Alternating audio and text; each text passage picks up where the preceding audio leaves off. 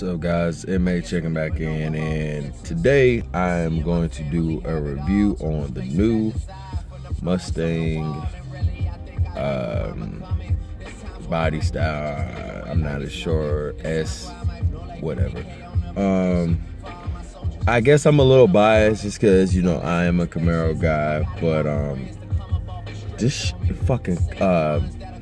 this new one looks like shit to me. Like, it looks like a cheap ass Jag. Like, it's like no design versus, I think the last body style I wasn't a fan, but it was okay. And then the body style before that was the best one to me. I mean, outside of the 67, 68, 69, those are the three best. And I know a lot of people like the Fox body. I was just never a fan of.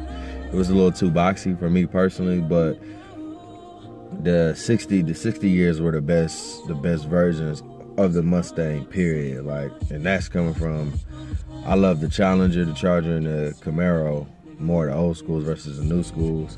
I mean, I do like the new Challenger, but the Charger, yeah, that's enough. But yeah, so the new 2018 Ford Mustang has got rid of the V6 to my knowledge and kept the 4-cylinder turbo. I guess the V6 just wasn't getting the sales that it needed. Now the new GT, because clearly that's why everyone's here. If I get a response that I need to do a review on the, I guess, the EcoBoost and talk more about it, I mean, hey, I'm open. But so the new Ford Mustang GT has 460 horsepower and hits 60 miles per hour, in under 4 seconds. So I'm gonna equate that to real world numbers. That'll be about 4.2, unless somebody's just a hell of a driver. And 7 times out of 10, that's not the case. Of course, Mustang is always lighter, and it has 420 pounds of torque.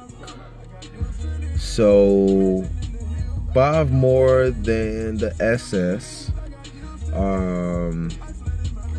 as far as horsepower, but as far as torque go, is, I'm guessing it's 35 less, because I think the SS has 455, something like that.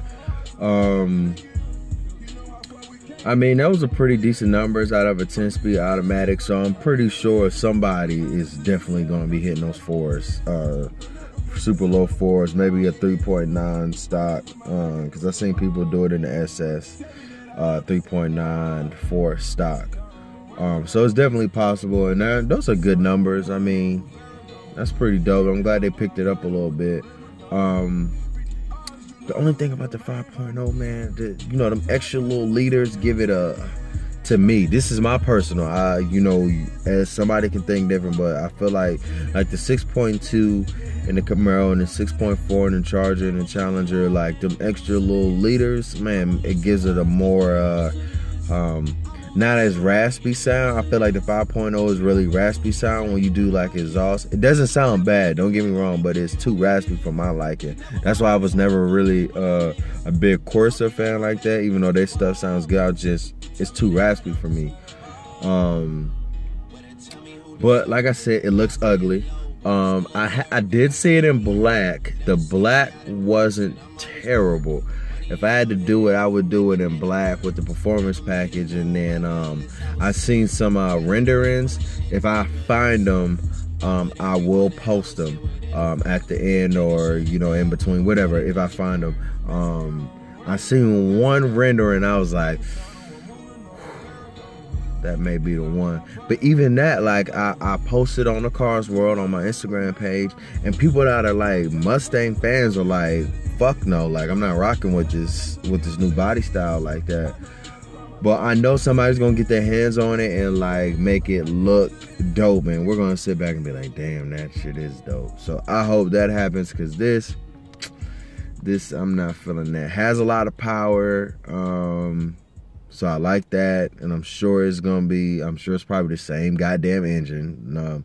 You know, Mustang don't switch it up with the Coyote. They keep the same thing. So I'm sure that's going to be easy to build once you get your hands on it. Because, you know, a lot of people be doing their things on these 5.0s. The other thing that was a little interesting to me was now they didn't jump the price up. So now that price now is in the Camaro 1SS range, and that's like with nothing in it, that 37, 38, and then if you get all the bonuses, I seen it up to like 50 grand. So they definitely shooting their prices up, which I think is good, because everybody and their mom won't have a GT, you know what I'm saying? So that's one thing I do like.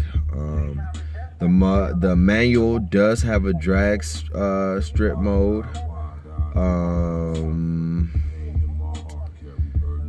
Magnetic ride dampers are available. The EcoBoost has 350 foot-pounds of torque with 310 horsepower, so I'm guessing that stays the same. Let's see. Yeah, so I was right. So the EcoBoost starts at 25 grand. The GT starts at 35 grand. And that's, of course, with a manual. And then, you know, you add the auto. I was basing off the auto. So the auto is going to jump that up to 37. And that's for nothing, no leather, no, you see, I got the 1SS. I ain't got no leather, but I plan on changing all of this stuff out eventually. They say the performance package will get the magnetic dampers, like I said, and Michelin Pilot Sports, 10-speed automatic. What else? So far, that's all I see. If I miss anything, I'm not ashamed to say I might have missed something. Let me know. Let me know what you think. You may think it looks dope. You may want one. Shit, I may, if I had it just to throw away, and it was just like, oh, I just wanted to, I would rent it. I wouldn't buy it. I would rent it just to drive it. And then shit, you know, you never know. May drive it, be like, dang, you know what? I like this, but it's a lot of other cars I have on my list first before, even if I had just throwaway money, it's a lot more other cars that I have on my list first that I will buy before I got this. But like I said, I would like to test drive it. I would like to see somebody put their hands on it and give it a different look and make it beastly. And then we'll have another review, another discussion when that comes. As always, like, comment, subscribe, hit the notifications button. Please follow me on Instagram at MA_the_artist on Instagram, Twitter,